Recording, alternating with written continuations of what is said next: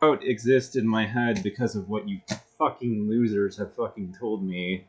That you're probably sitting there, wondering how it is that somebody like me completely stepped out of line and refuses to be put in my place, and always claps back and always, gives people shit that give me shit, and, returns fire on everybody and doesn't really respect being pinned in any, one place, and is a rebel against pretty much all structure that people try to impose on me. You're probably wondering what it is that got me to the point in which I was so willing to come out here and basically act in a way that most people would consider to be completely socially unacceptable, and to violate taboos, to deliberately break the rules of traditional, socialization, and to behave in a way that, was out there, and would be seen as and scorned by, a very small cabal of fucking idiots. And, the truth of the matter is that, number one, I was aggravated, but number two was that the quiet things that no one really knows about and sees happening behind the scenes, and the fact that this drama and the fighting that has broken out on this platform, I I hate to break it to you, but the sum total of what I am, socially speaking, is not defined by this, and is not limited to this particular context and to the drama that exists on this platform. Much happens behind the scenes in an unmoderated fashion that you never are privy to, and that I've deliberately kept behind closed parameters for privacy reasons and out of concern, and for not only my privacy but the privacy of the people that are ultimately involved with me on, a personal level. It's out of a desire to be discreet that I hold so much of what transpires, because, fundamentally, like, I don't kiss and tell, for the most part, or try not to. And you know the level of frustration that I feel is just that I get plenty of social validation. It's just that none of it ever tends to happen in person. People will send it privately, which makes, you know, it makes my life more difficult in the sense that I have to deal with, people that, transparently, where it's transparently obvious that I, don't have a lot of supporters here on YouTube, and I don't have a lot of people that are actually friendly to me. I mostly have hostiles that come in to start shit, and, they're not here for any other purpose but to basically yell at me. Like, they're not there to be productive members of this channel. They're there to fucking troll me. And you look at that, and you look at my unpopularity, and I guess that it it's a way for somebody that is a woman, for instance, to gain social credibility with people that suck, and, to that Amy chick, all I can say is, I know better than you that he is a fuck boy. I don't know why you don't know that, but you're going to learn it and find it anyways. And when you do, I won't tell you I told you so, but I'm telling you now, he's a fuck boy, and you will find out very soon. Like, these guys, you're wrong about them to like them. You know, like, they are not what they appear to be to you at all, and your perception is missing an enormous amount of red flags.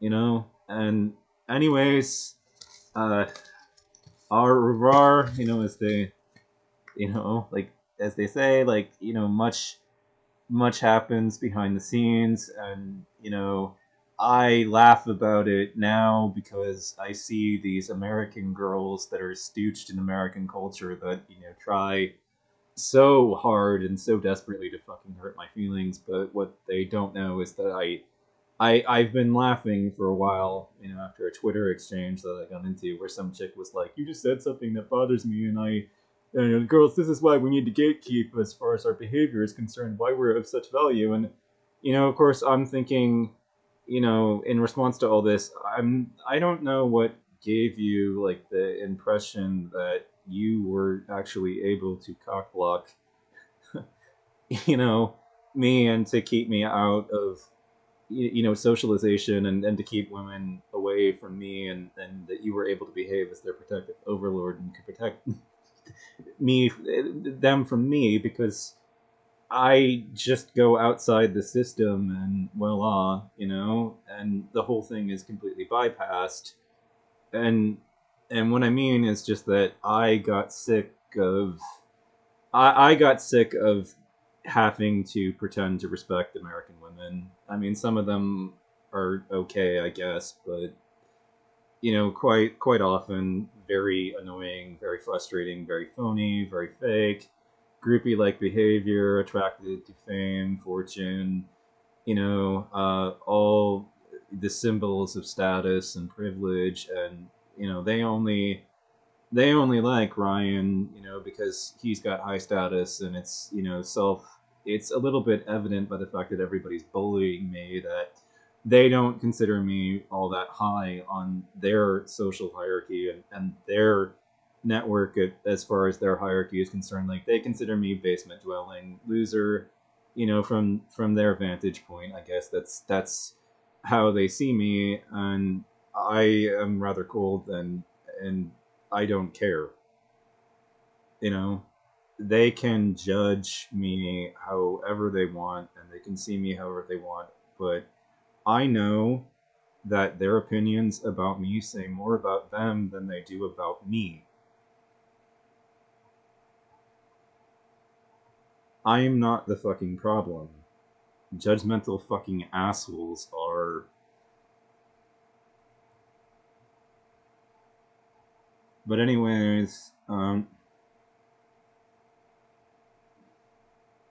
I was never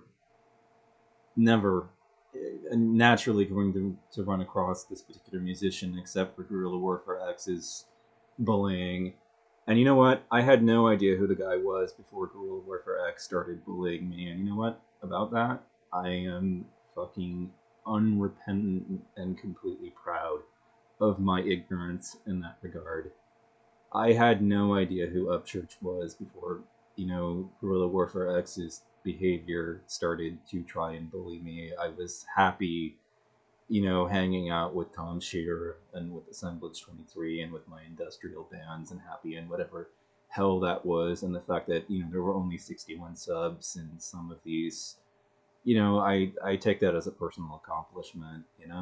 I like music that few people like. I'm into, music that I had to struggle, to find and uncover. And I earned my spot in that particular Gothic community. And as far as, Upchurch and his people are, they're a part and parcel of the culture that I have no desire to be part of or join in any way. I want nothing from them. I want nothing out of them. I just want to be completely severed from them. Like, that's basically the entirety of it. I don't want anything to do with him, his crew, his fans. Like, I don't want anything from them at all. So the clout chasing accusation, ultimately, like, why do I express my sentiments about this person if I don't want to ride off their, like, personal success? Because this person frustrates me so much that I need to vent. That's all. That's all there is to it.